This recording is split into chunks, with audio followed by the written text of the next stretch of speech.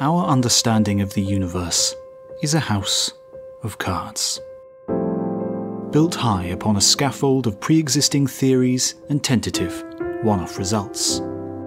And so, most experiments in modern theoretical cosmology are not as they were in the early days of physics. They are not voyages of blind discovery, but rather finely tuned confirmations of predictions already made, of results already hinted. The Higgs boson was first predicted in 1964 and finally confirmed in 2013, just as expected. But what scientists really hope for are surprises. A result that topples the house of cards and builds a new one in its place, or totally cements the linkages and proves the theories once and for all. And so, in early 2021, in a laboratory near Chicago, 200 virtually assembled scientists shed a gasp of excitement at just such a result. The experiment and analysis was the culmination of more than 60 years' work, involving physicists from 35 institutions in 7 countries worldwide. And yet, until an envelope was opened in Batavia, Illinois, and a secretive key typed into a computer, not one of them really knew what they had accomplished. This elaborate cloak-and-dagger approach to experimental physics, perhaps more suited to a star-studded film festival, was necessary to avoid any one of the hundreds of collaborators inadvertently biasing their findings towards the desired outcome. This latest experiment at Fermilab was concerned with the behavior of muons. These exotic particles are the heavier cousins of the electrons and exist only for a couple of microseconds before decaying into something else. Like an electron, a muon has electric charge and behaves like a spinning magnet. But that spin wobbles when muons move through a magnetic field. So, using the incredibly complex mathematical tools of quantum mechanics and the so-called standard model of particle physics, scientists have predicted exactly how much the muons should wobble. This theoretical prediction represents the sum of what we think we know about how the universe works. And the elaborate experiment at Fermilab was designed to test this theory, to find out if we are right. To do this, researchers spent 4 years installing and calibrating a huge, C-shaped magnet, some 15 meters in diameter, with an impeccably uniform magnetic field. For more than a year, they sped muons around the magnet and measured their wobble. And sitting at the controls of this machine, waiting for the beam to fire, our researchers would have had plenty of time to contemplate the theoretical house of cards on which their predictions were built. All matter in the universe, from the muons inside the magnet to the researchers themselves, is subject to 4 fundamental, irreducible forces. Gravity keeps the scientist pinned to the seat of her chair, keeps the huge magnet stuck to the surface of the Earth, and keeps the Earth in orbit around the Sun. Electromagnetism provides the invisible pull within the gigantic magnet, but it does more than that. It is responsible for the electric currents that flow through the equipment's controls, and for the electrical impulses that spark through the scientist's body to keep her heart beating and her neurons firing. Shrinking down further to the scale of atoms themselves, the strong nuclear force grips the particles together in every atomic nucleus, holding them fast despite the repulsion of their like charges. Without this force, not a single atom in her body, the room, or the entire universe could exist. They would simply fly apart in a cloud of unconnected quarks. And yet, in a few thousand atoms inside the scientist's body, the weak nuclear force is driving such elemental destruction. The 4th fundamental force is the agent of radioactive decay, which sees atomic nuclei, like the potassium-40 inside our cells, cracked open and transformed. Together, the actions of the 4 fundamental forces, gravity, electromagnetism, and the strong and weak nuclear forces, are enough to describe every single phenomenon in the universe today. Except for, it seems, the wobble of muons. The revelation unlocked with the opening of Fermilab's envelope was that the intricate predictions built on these 4 forces for the muons were not in fact, correct. Muons wobble more than they should, and the results showed with unprecedented precision that there is likely to be something else at play, a fifth force, as yet undiscovered. There is still much work to be done to understand the significance of this curious muon wobble, but it gives us cause to re-examine what we think we know about the four fundamental forces that we are aware of. Our understanding of them, too, the result of centuries of scientific revelation. Why are they fundamental to the universe, and are they really as distinct as we think? How did the directionless quantum foam at the beginning of our universe give birth to these fundamental natural laws? Extending our house of cards back to the very birth of the cosmos, we find that things looked very different for a brief moment of grand unification.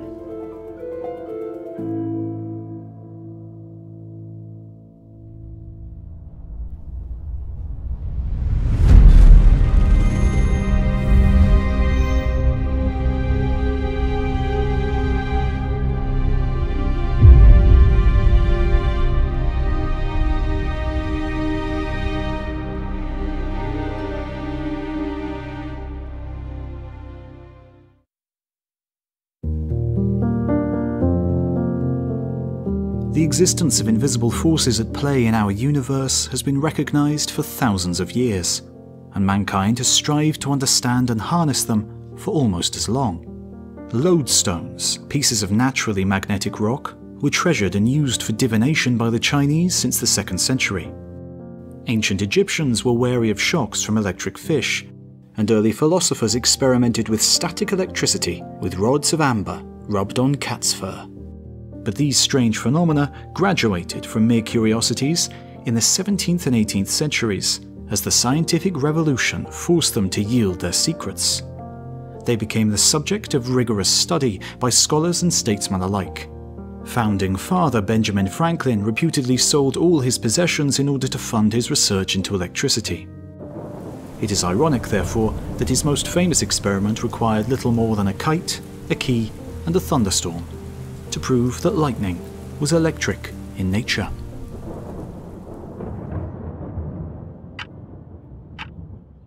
The summer of 1864 was a hot, dry swelter.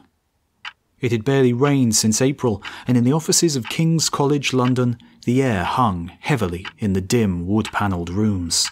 Desperate for some relief from the baking heat, James Clerk Maxwell staggered to the window and heaved the sash open, letting in the clamour of the streets below. The air had a sharp and slightly sweet smell to it, one that Maxwell knew heralded a coming lightning storm, and which we today would recognise as the distinct smell of ozone. He hurried back from the window, eager to finish his observations before the coming light show. A trickle of water poured from a pitcher above his head.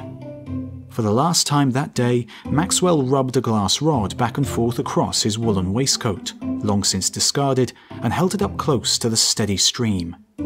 As he expected, the water bent towards the rod, tugged subtly by an invisible force. A nudge too far and the water reaches the rod itself. This seemingly magical manipulation of the watery stream was the work of static electricity, the attraction of like electrical charges on the rod and in the water itself. No one knew the potential of electromagnetism better than Maxwell. As a child prodigy, he'd spent his teenage years considering the mysteries of mathematics, and had now turned his considerable intellect to understanding the nature of the universe.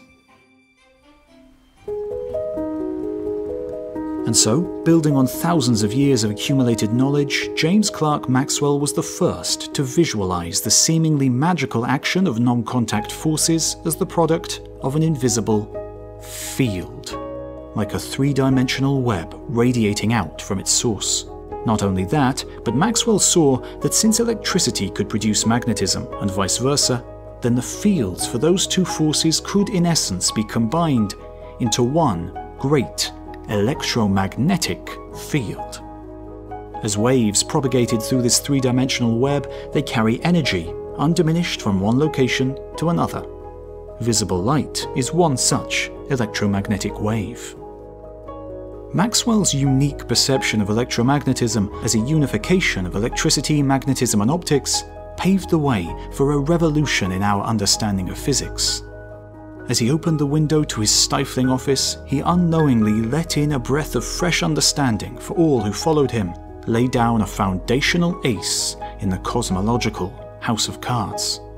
His equations allowed electromagnetic waves to be produced and studied in the laboratory, leading to the discovery of radio waves some quarter of a century later and providing a framework for visualizing the cosmos in an entirely new way, through the action of fields.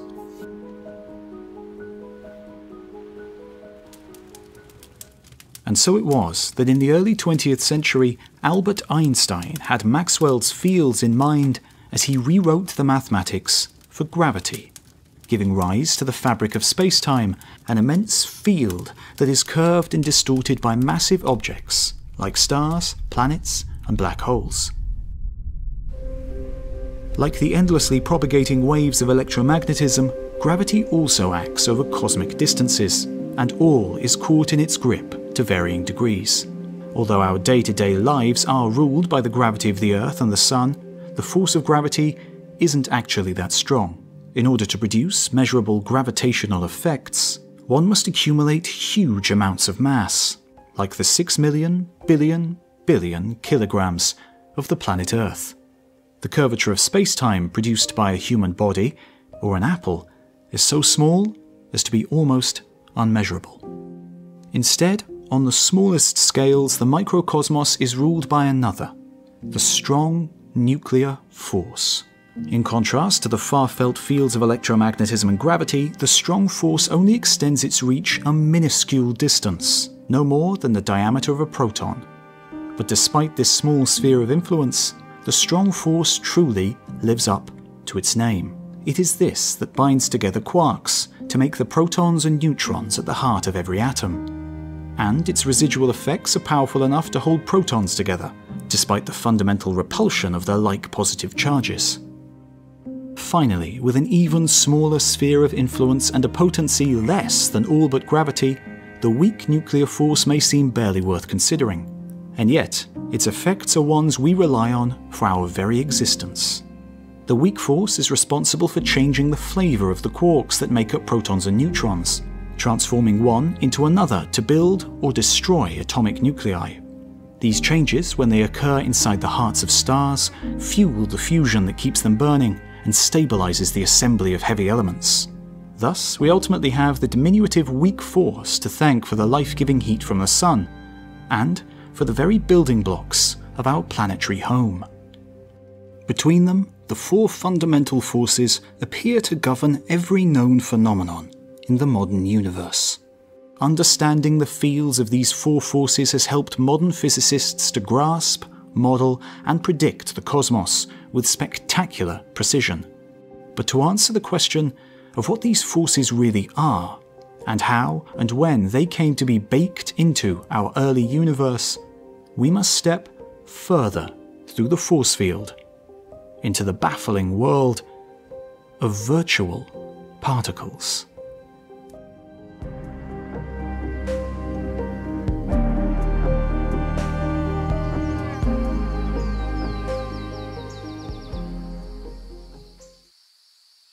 Cornell University nestles close to the southern shore of Cayuga Lake in upstate New York. On late autumn evenings, a gentle breeze blows down towards the lake to blow delicate ripples across the water's surface. In the late 1940s, Richard Feynman, then Associate Professor of Physics at Cornell, sits in quiet contemplation at the shore. He is watching the water dance to the wind's choreography, and he is thinking about quantum electrodynamics. The patterns on the water's surface change from moment to moment, driven by the invisible forces of the wind. Feynman imagines a wind field, much like the electromagnetic fields of his research, radiating out across the lake to create those tiny rippling waves. With enough information, he could imagine reconstructing the wind's field, relating it mathematically to its source atop the hillside. But to truly understand the wind, the large-scale field is not enough. He would need to know about the particles of air that carried the wind's power, how they moved, how they interacted with one another and with the water of the lake. The wind's field relied ultimately on the particles that carried it. Could the electromagnetic field be similarly reduced? Feynman was riding the growing wave of the quantum revolution. For the last 20 years, interrupted somewhat by World War II, theoretical physicists had begun to comprehend the universe on a tiny particulate scale, recognizing that light waves could be quantized into minute parcels of energy known as photons. But, as James Clerk Maxwell had shown some 80 years previously, light is also a wave, a manifestation of the electromagnetic field that permeates the universe. How could these two differing viewpoints be reconciled? Feynman provided a mathematical solution in the form of quantum electrodynamics, quantizing the electromagnetic field and defining the interactions of particles that deliver this far-reaching force and its many effects. The messenger of electromagnetism, he determined, was indeed the photon. But photons are not physical, tangible particles like the air molecules that make up the wind. They are virtual messengers, quantized parcels of energy that don't interact with one another but nevertheless can be exchanged to alter the properties of real matter, producing the different effects of the electromagnetic force. Free photons that are emitted and not exchanged become visible light and other forms of radiation. And bizarrely, according to the strange tenets of quantum dynamics, these virtual photons can briefly pop into and out of existence, even when there is nothing else around, for example inside a true vacuum. Normally, their fleeting existence goes unnoticed, but in 1948, Dutch physicist Hendrik Casimir found that when two mirrors were placed facing each other in a true vacuum, they would be mysteriously attracted to one another. The only agent of force could be these virtual photons. He reasoned that more of the messenger particles could exist outside the mirrored plates than between them, and the resulting pressure difference was enough to force them, ever so slightly, together. The phenomenon is known as the Casimir effect, and it is an elegant demonstration of the energy contained within all vacuums throughout the universe, now and since its creation.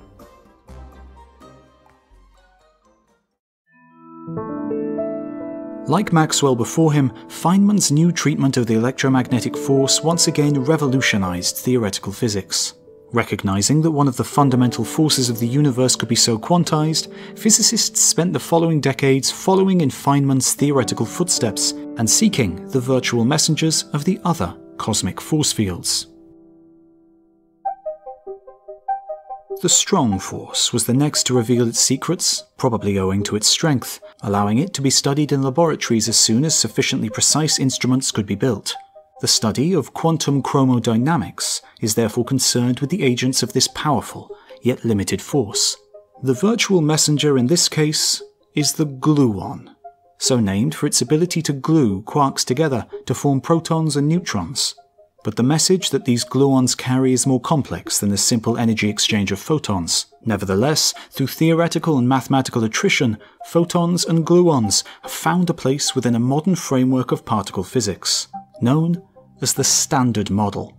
Under experimental scrutiny, even the weak force, with its tiny reach and feeble powers, has yielded its own virtual messenger particles, called W and Z bosons. And they are different again from gluons and photons. They are massive, with roughly 100 times the mass of an entire proton, making them heavier than entire iron atoms. Compared to photons with zero mass, these massive messengers are confined by their own inertia. To date, only the gravitational force evades quantization. Theoreticians have predicted the existence of a virtual messenger with zero mass, called the graviton, but there are fundamental incompatibilities between the quantum standard model and our other framework for understanding gravity, general relativity. Gravity is 1,000,000 billion times weaker than the weak force, making it impossible to probe with the kind of instruments we can build now, or in the foreseeable future. But even without gravity, the Standard Model has gone a long way to probing the fundamental forces on their smallest scales. And yet, frustratingly, the solutions to these natural puzzles seem far from standard. All of the virtual messengers that we have discovered behave in their own unique ways, and have their own unique properties that render the fundamental forces just that. Fundamental and irreducible. And yet, remarkably and somewhat counterintuitively, physics today is painting a more consolidated picture, in which these irreducible forces are simply facets of a single, unified whole, one which had its origins in the earliest moments of the cosmos.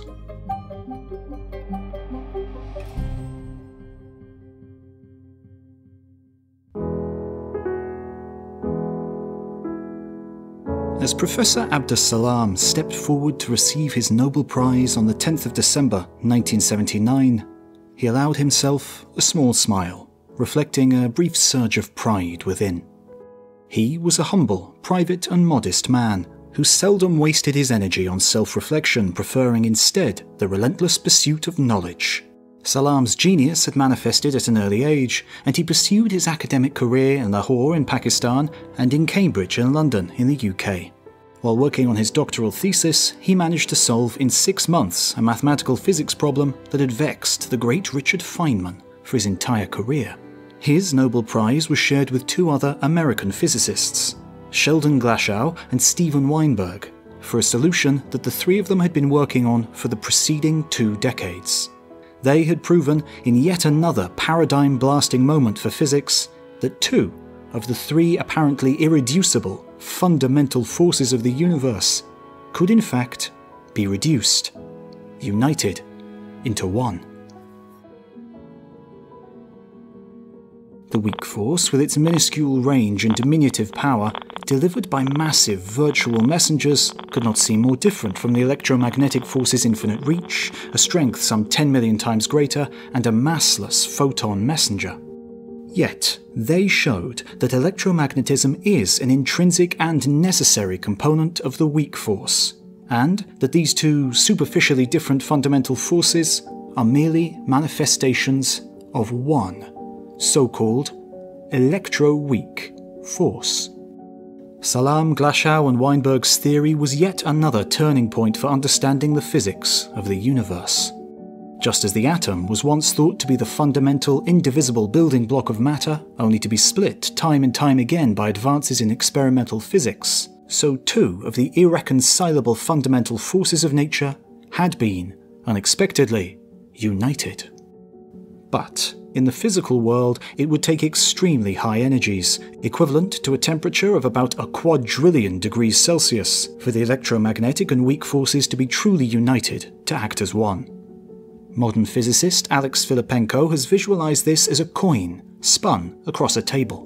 When it is spinning fast, it is hard to distinguish one side from another. It appears symmetric and unified, like the electroweak force. But as it runs out of energy and settles, that unification is broken to reveal 2 distinct sides, heads and tails, or, in this case, weak and electromagnetic forces. Buoyed and encouraged by this remarkable discovery, Abdus-Salam, along with an enthusiastic new crop of theoretical and experimental physicists, turned to the next possible unification, that of the strong force with the electro-weak. This so-called grand unification theory would seek to describe 3 of the 4 fundamental forces within the same framework. For now, gravity, which evades quantization altogether, is a challenge too far. But even grand unification is hard to prove. Theoretical physics has predicted that at sufficiently high energy, the distinct virtual messengers, photons, gluons, and W and Z bosons, would cease to exist and be replaced by a single, unified particle, known as an X boson. Measurements of the 3 forces at increasingly high temperature have revealed changes in the relative strengths of these forces. The strong force gets weaker, the weak force gets stronger. We might imagine that, by turning up the dial, by cranking the energy up even further, they will eventually converge and become one. But in reality, there is no dial. We cannot go any further. The predicted energies necessary for this grand unification are some million times greater than for the electro-weak force. Such energies are simply beyond our reach on Earth, or anywhere else in the universe today.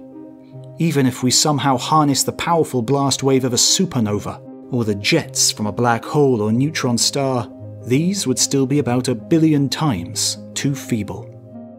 And yet, there was a time when such blisteringly high energy reigned supreme across the universe. For a few fractions of a second, moments after the Big Bang, the eponymous Grand Unification Epoch saw 3 forces combined into one, with truly bizarre consequences.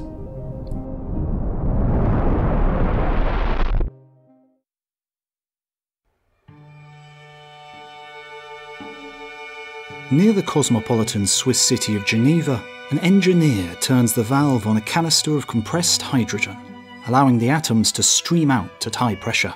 The atoms flow through an electric field, which strips them of their electrons, leaving only naked protons to fill the adjoining airless pipe. From there, the positively charged protons are subjected to alternating electric fields that pull them along the pipe, accelerating them to ever greater speeds.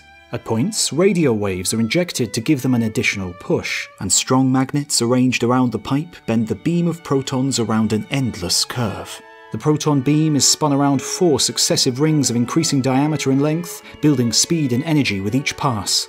At last, the beam is split in 2 and sent in opposite directions around a 27-kilometer-long ring until, with pinpoint precision, 2 fated protons collide in a shower of subatomic particles.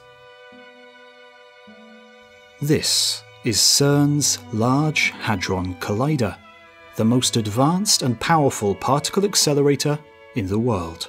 The energy of these proton collisions are on the order of 10,000 giga-electron volts, corresponding to a temperature of about 100,000 trillion degrees Celsius. This is the greatest energy we have created in experiments on Earth, but it is still a very long way from probing the energies of the early universe. Trace our expanding cosmos back through time, and all of the matter and energy within becomes denser, more tightly packed, and, by extension, hotter and more energetic.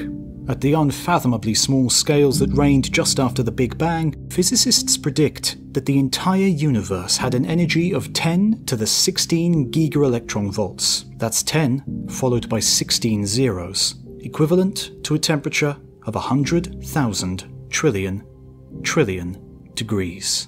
It is some trillion times higher than the Large Hadron Collider has ever managed, or indeed, ever will. There is no experiment that can tell us how the universe behaved under such extreme conditions, but the work of Maxwell, Feynman, and Salam and his colleagues has helped us imagine how the 4 fundamental forces worked during these earliest moments.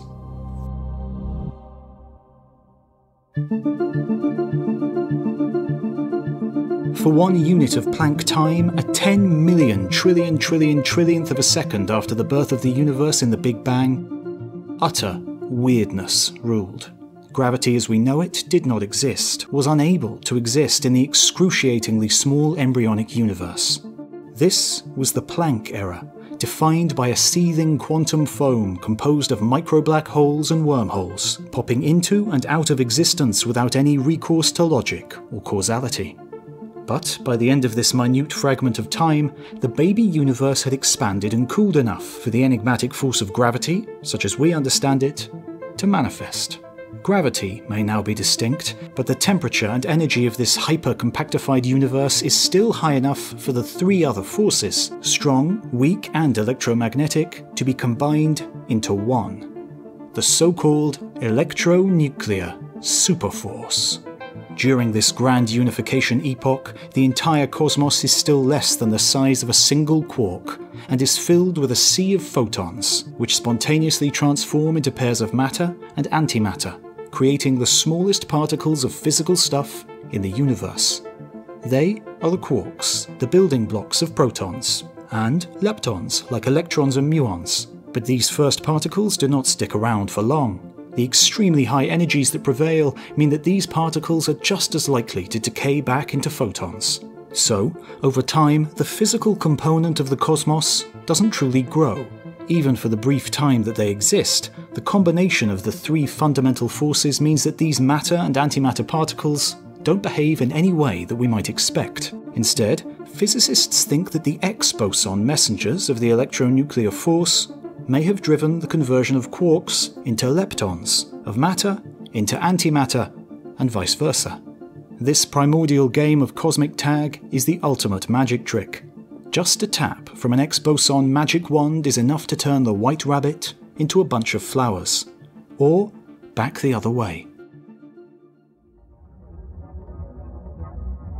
When the forces that define our natural laws are combined, the universe is a lawless free-for-all of virtual and real, matter and antimatter, quarks and leptons.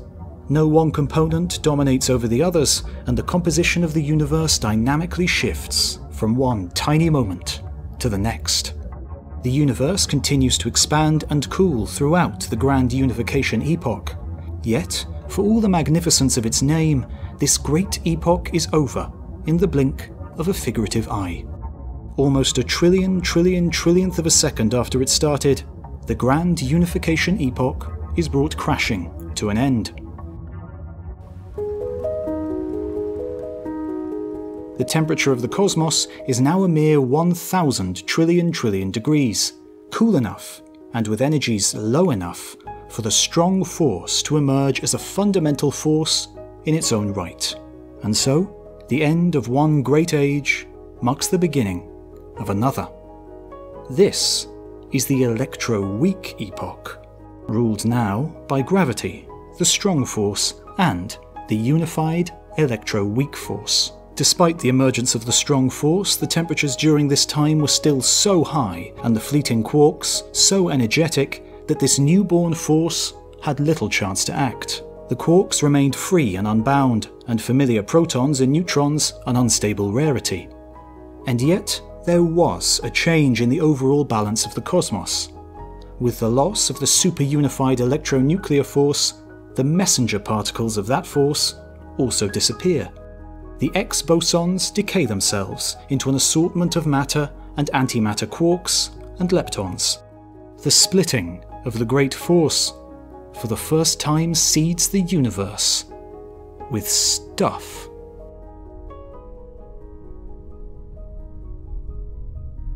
Many physicists believe that it was this change that triggered the rapid cosmic inflation that characterized the universe's next great era.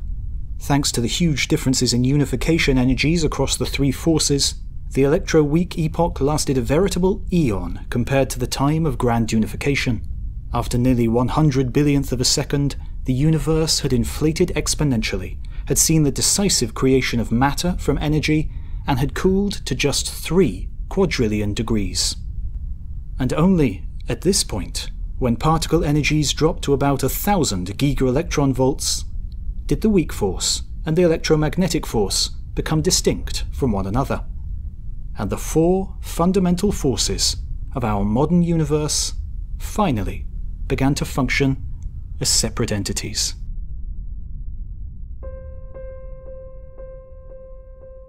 This picture of a unified beginning has been the culmination of all modern thinking in experimental particle physics and early universe cosmology, backed up by more than 150 years of revelations about the fundamental laws that govern the universe. How then do the recent, tantalizing hints of a potential 5th force fit in? Some have suggested that the finding undermines the carefully constructed house of cards on which our understanding of particle physics relies.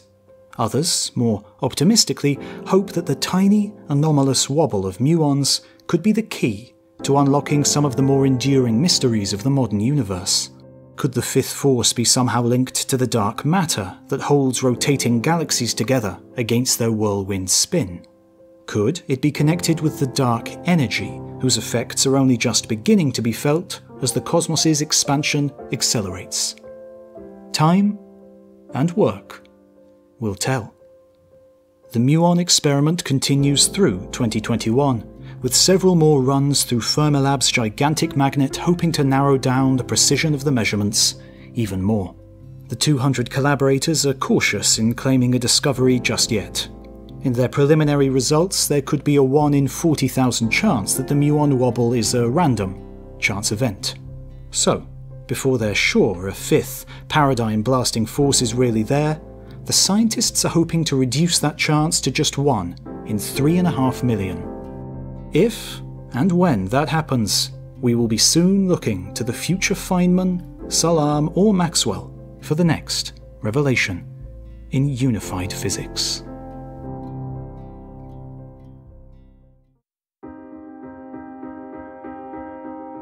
You've been watching the entire history of the universe. Don't forget to like and subscribe and leave a comment to tell us what you think. Thanks for watching, and we'll see you next time.